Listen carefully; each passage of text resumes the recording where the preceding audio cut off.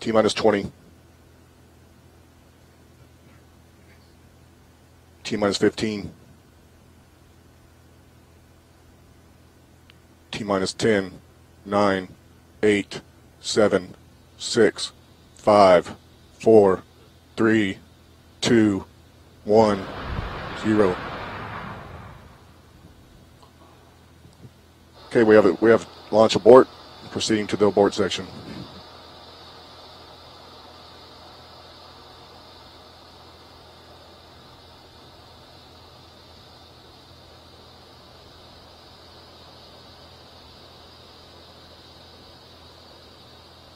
BC countdown net. Go ahead. Verify launch auto sequence is aborted and the flight computer is not in startup. Launch auto sequence is aborted. GC reactivate fire exit present on the launch mount. Copy. OSM verify ready to safety FTS and report.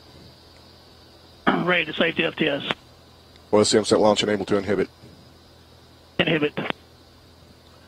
GC verify stage 1 and stage 2 locks and RP interface fill manifolds are vented. Verified. Verify water secured, water and Daly's ring pressurization valves, verify rainbird secured, and verify launch mount and hold down coolings are secured. All secured. Verify TVC tank is vented. Verified. Secure T-tap per step 64.9. In work. OSM verify nominal FTS state and report. OIs are in safe state. Brake wires are disarmed. FTS is on external power. FTS state is safe. Copy. Standing by until the strong back raise is complete.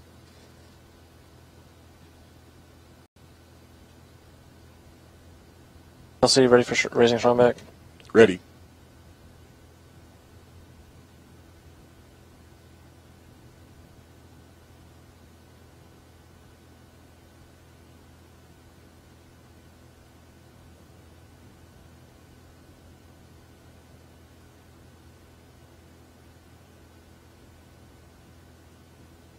Webcast headquarters in Hawthorne. As you saw, we were counting down. We got to just about T0 when we had an abort in the ignition sequence. Now, prior to the abort, the countdown was going well. The range did go green. They were clear within just the last couple of minutes of launch. And so we were attempting to hit a window of 21 minutes after the hour. That was roughly 34 minutes after the planned launch time earlier this evening. Now, currently, the Falcon 9 is safe. Turn the throwback cooling on. This is a sequence that we've gone through, the safing sequence that you heard part of on the countdown net. We use many times in Texas when we test the first stage and the second stage. Also at Cape Canaveral when we static fire the first stage a few days before launch. So that sequence is not unusual. It's well checked out. The team is working through it right now, taking pressure off of the tanks, making sure that the engines are purged. That there's no fires, nothing like that on the launch pad. That'll give them a chance to first safe the vehicle and then take a look at what the cause of the abort was. We have not heard the cause of the abort yet. Obviously, we were in the ignition sequence, so it'll be related undoubtedly to some aspect of that startup sequence when the flight computer commands the 9 engines to start and then checks the configuration of those engines, make sure that all the valves are closed, the valves are open, whatever the requirement is, that we're at the right pressures before the flight computer tells the ground to release it. So that sequence ran as intended. We got a problem. The flight computer declared an abort. We shut down the engines and the Falcon 9 is safe right now. We're going to go back to the launch pad for just a minute and then I'll come back and give an update. But obviously for this evening, that is going to be the only launch attempt, but we're waiting to just get that final official word that we're going to be scrubbed for the night. But we'll go back to countdown 1 now, and then I'll come back with a final update, undoubtedly, for the rest of the evening.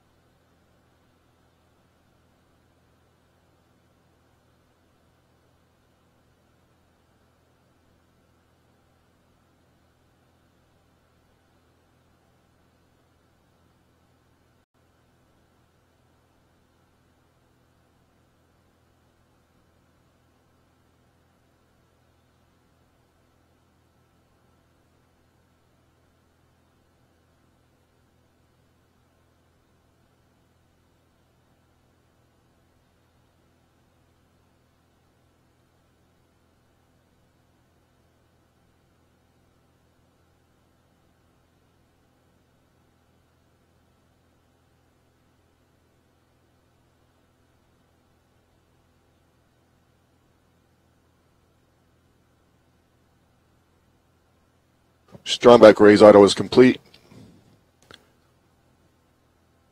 AVI, are you still charging batteries? Yes, batteries are on trickle charge still. All right, stand by there. AVI, instruct the VC to cycle power on transmitters to keep the temperatures within launch limits. Copy, Wilco.